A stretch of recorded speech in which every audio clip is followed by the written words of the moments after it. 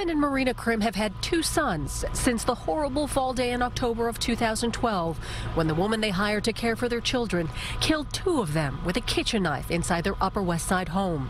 On Facebook, they spoke about having to relive the nightmare in court. We're going to handle this the way we've handled everything. Today, Marina Krim was the first to take the stand in the murder trial of Jocelyn Ortega.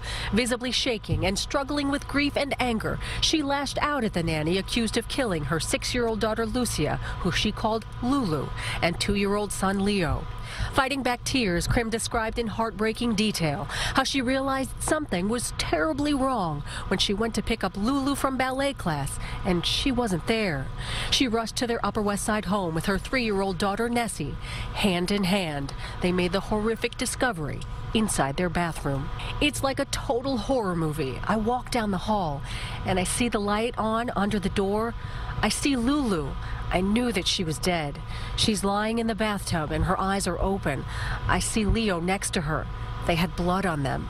Then I see the defendant, blood all over her and eyes bugging out. All I remember saying to her is, "I hate you."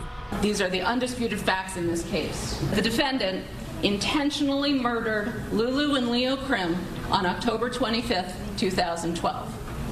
That she knew what she was doing when she killed them, and that she knew that killing them was wrong. Prosecutors described the children's wounds in painfully graphic detail. They claim Ortega was angry at the Krims for overworking her and was resentful of Marina for being able to provide for her children in a way she could not. The defense says the 55-year-old caregiver was suffering from mental illness and was unaware of the consequences of her actions.